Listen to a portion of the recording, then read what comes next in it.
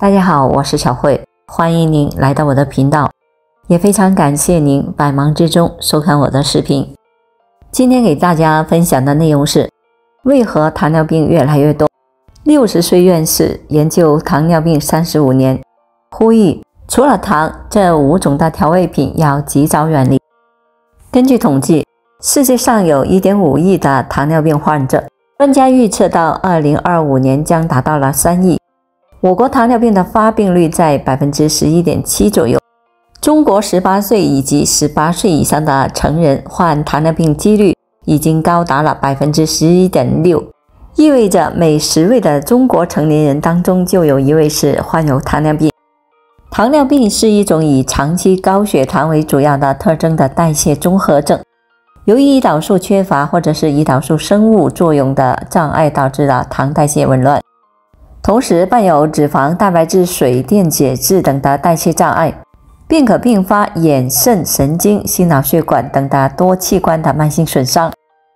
1997年，美国的糖尿病学会将糖尿病分为4类，即1型糖尿病、2型糖尿病、其他类型糖尿病以及妊娠期的糖尿病。在我国，糖尿病的发病以2型糖尿病为主，1型糖尿病以及其他类型糖尿病较少见。为何糖尿病越来越多？遗传因素。糖尿病具有一定的家族聚集性，如果家族中有糖尿病患者，那么个体患糖尿病的风险就会相应的增加，这可能与遗传基因有关，但并不是绝对的。肥胖。肥胖是糖尿病的一个重要风险因素。肥胖会导致身体对胰岛素的敏感性降低，从而使胰岛素无法正常的工作，最终导致糖尿病。不良的生活习惯。缺乏运动、饮食不健康、吸烟等不良的生活方式都会增加患糖尿病的风险。这些习惯会导致身体代谢紊乱，使血糖无法的正常控制。年龄。随着年龄的增长，患糖尿病的风险也会增加，这可能与身体器官的功能下降、代谢能力下降等的因素有关。糖尿病越来越多，与吃糖有关吗？随着糖尿病病例的增加，很多人开始将这一现象与日常的生活中糖分摄入联系起来。那么，糖尿病越来越多与吃糖有关吗？关于糖尿病与吃糖之间的关系，目前科学界并没有确切的证据表明两者之间存在直接的因果关系。事实上，糖尿病的发病机制相当的复杂，涉及遗传、环境、生活习惯等多个因素。尽管高糖饮食可能会导致体重增加，进而增加患糖尿病的风险，但单纯的糖分摄入并不足以直接的导致糖尿病。然而，这并不意味着我们可以忽视日常的生活中糖分摄入。过多的糖分摄入不仅可能会导致体重增加，还可能会增加患心脑血管疾病等其他健康问题的风险。因此，为了保持健康，我们应该尽量的减少高糖食品的摄入量，同时也要注意饮食均衡，避免过度的摄入热量。血糖的标准是多少？血糖一般是指血液中葡萄糖含量。临床常用的血糖数值为血清血糖值，是指抽静脉血测的血糖值。一般空腹血糖在 3.9 至 6.1 毫摩每升。餐后血糖根据时间不同，正常数值也不同。空腹血糖正常值 3.9 至 6.1 毫摩每升。空腹血糖测量前需8小时内进食。空腹血糖在 6.1 至 7.0 毫摩每升，称之为空腹血糖受损。空腹血糖大于 7.0 毫摩每升，可诊断为糖尿病。空腹血糖降低可见于生理性降低、胰岛素过多、干源性低血糖等的情况。餐后血糖。餐后1小时血糖应小于 11.1 毫摩每升，餐后2小时血糖应为 3.9 至 7.8 毫摩每升。如果超过了 7.8 但是小于11，就有可能是糖尿病的前期了。如果大于 11.1 毫摩每升，就可以诊断为糖尿病。如果单次发现血糖异常，建议改天再次的测量血糖，以免饮食影响。医生提醒，除了糖，4种调味品要及早远离。1. 蚝油。蚝油应该是家家户户都必备的调味品，做菜的时候加点蚝油，能够让菜变得更好吃。不过对于患有糖尿病的人来说，最好不要吃太多。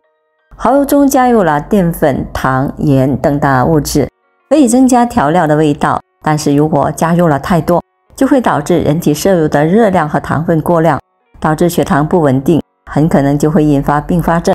2. 花生酱。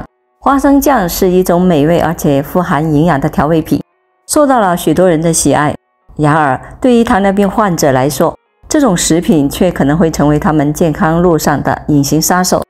花生酱主要是由花生研制而成，而花生本身就含有丰富的油脂和蛋白质，这也意味着它的脂肪含量相对较高。高脂肪的摄入可能会导致血糖的波动。对于糖尿病患者来说，保持血糖稳定是至关重要的。然而，花生酱的脂肪往往会使血糖水平上升，从而增加了他们患上心脑血管疾病的风险。3. 番茄酱。番茄是一种我们日常生活中常见的蔬菜，它含有丰富的营养成分，如维生素 C 和番茄红素，这些物质是具有强大的抗氧化作用，适量食用对身体有着诸多好处。许多人都知道，糖尿病患者也可以放心的食用番茄。然而需要注意的是，番茄酱并不适合糖尿病患者。在制作番茄酱的过程中，为了提升其口感和延长保质期，通常会加入大量的糖分，这就导致在食用番茄酱后，血糖水平会明显的升高，这对于糖尿病患者来说是不利的，所以糖尿病患者应该尽量的少吃番茄酱。4. 炼乳。糖尿病患者应该谨慎的食用炼乳这种的调味品。炼乳是一种浓缩的牛奶产品，通常被视用来作为甜味剂和食品添加剂。然而，由于其高糖和高脂的特性，过度食用炼乳可能会对糖尿病患者的健康产生不利的影响。炼乳的糖分含量很高，糖尿病患者应该限制糖分的摄入，以控制血糖水平。过多的糖分摄入可能会导致血糖升高，从而增加糖尿病并发症的风险。所以，糖尿病的患者应该减少炼乳的使用，以保持血糖水平稳定。其次，炼乳的脂肪含量也是比较高，饱和脂肪酸是导致心血管疾病的主要因素之一，而炼乳中含有大量的饱和脂肪酸，糖尿病患者患有心脑血管疾病的风险会比普通人更高。因此，减少炼乳的使用可以有助于降低这种风险。这2种调味料可以放心吃。1. 醋。有研究发现，适量的食醋能够延缓食物在胃中的排空速度，进而抑制肠胃对葡萄糖的吸收能力以及葡萄糖在体内的生成速度。2. 大蒜。大蒜中的硒元素能够防止胰岛杯细胞被氧化破坏，有修复胰岛细胞、降低血糖和尿糖的作用。其实，糖尿病本身并不是很可怕，可怕的是血糖居高不下，或者是波动大而引发的并发症。几乎所有的糖尿病患者都是因为并发症而死亡。影响血糖的因素有很多，其中饮食占主要的原因。5. 糖尿病患者的健康饮食。1. 掌握吃饭时间。经过研究表明，吃早饭和晚饭的时间相差12个小时，能够帮助降低血糖。吃早餐的时间应该安排在7点到8点，午餐跟早餐相隔4到6个小时，晚餐的时间不能超过19点。2. 高能量的食物放在早餐吃。早中晚餐的热量比例是按照5:3:2来分配，把高能量的食物放到早餐来吃，为大脑提供能量，进而提高学习和工作的效率，而且也能够帮助控制食欲。3. 先吃菜后吃饭。适当的调整吃饭的顺序，先吃新鲜的蔬菜和蛋白质，再来吃含碳水化合物的食物，这样能够平稳餐后的血糖水平。因为蔬菜的体积大，能给人们一定的饱腹感，帮助刺激胃肠道的蠕动，防止暴饮暴食。4.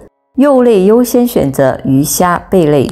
跟主食相比，虽然肉类对于餐后血糖并不会有很大的影响，不过会影响餐后4个小时。或第二天早晨的空腹血糖。肉类优先选择鱼虾贝类和禽肉类，拒绝吃各种的肥肉。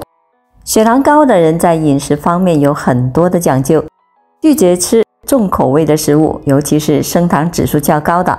日常生活中应该做到3餐时间固定，若因为一些因素而不能吃某一餐，不妨以营养价值高的零食替代如奶类或者是坚果类，但不能选择高热量低营养的甜食。除了注意饮食外，也要做好生活调理，适当的运动，有充足的睡眠和良好的心情来辅助降血糖。好了，朋友们，今天所分享的视频内容就到这里了。欢迎大家在评论区分享您的生活经验，也非常感谢您的支持和鼓励。我们下期见。